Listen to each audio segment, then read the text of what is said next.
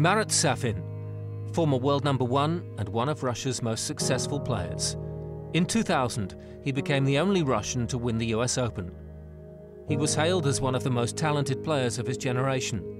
But in the run-up to his maiden Grand Slam win, Safin was struggling badly. I was dropping my ranking tremendously. Actually, at the beginning of the year, I started the year 25. I made pretty good on the year before, 99. Finals in Bercy against Agassi, and all of a sudden I started the year, I couldn't win the match. And I got scared because I didn't know what to do, how to play, where to play, and I lost completely my game. So for me, it was too much stress. And all of a sudden I made a few changes just to try because I was not going anywhere. And the life started to change. And you start to get confident, but also you're not thinking that you're going to win a Grand Slam or anything close to that. Amazingly, Safin rediscovered his best form to make it through to the US Open final.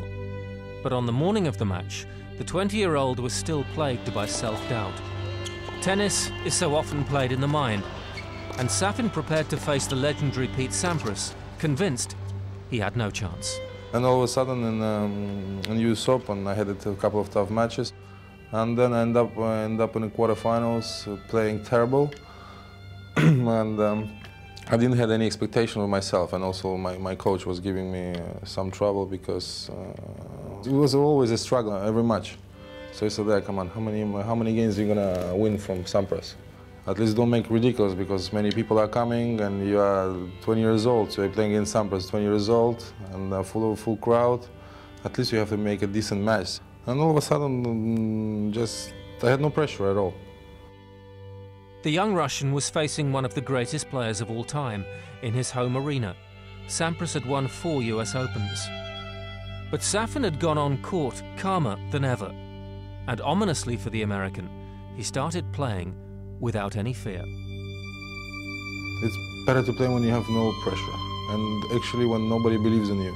Because when somebody starts to believe in you, you start to believe in yourself, and you start to put yourself in a position that maybe you have to win. Maybe you can win. You start to get tense, and then the problem comes. But if you go on the court knowing that you have no chance whatsoever, you just have to play and enjoy and try to win a couple of games, that's a different approach. So thanks to the coach. He was a good psychologist. He didn't know about that, but he was a good psychologist at the time. Marat went on to outclass Sampras 6-4, 6-3, 6-3 to win his first Grand Slam. But he remembers a bittersweet, life-changing time. You go to sleep one person, you wake up completely different, and the people that are taking care of you, they talk to you in a different way. It's a very uncomfortable feeling at the beginning. Very nice, obviously, yes, it's great, like on the court, but outside the court it's a little bit new thing, new life, and it was very uncomfortable for quite some time because I didn't expect so much attention to myself, and I was not even ready for that. Marat did get used to it.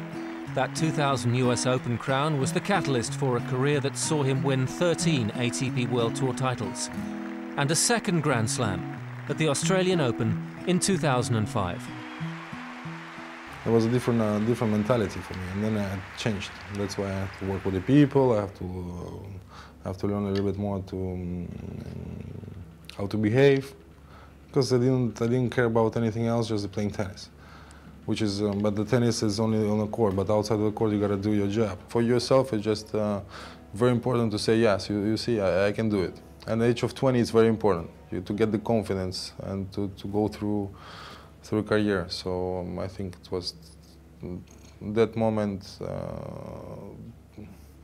flipped my life in a good way. And after I won the US Open and before US Open, I was okay.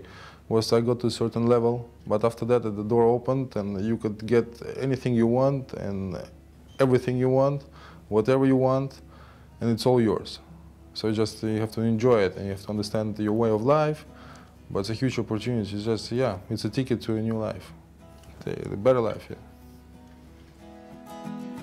Marat Safin played his final match in 2009, and when this passionate, deep-thinking player finally hung up his racket, he could reflect on a glittering career fashioned by one morning in New York.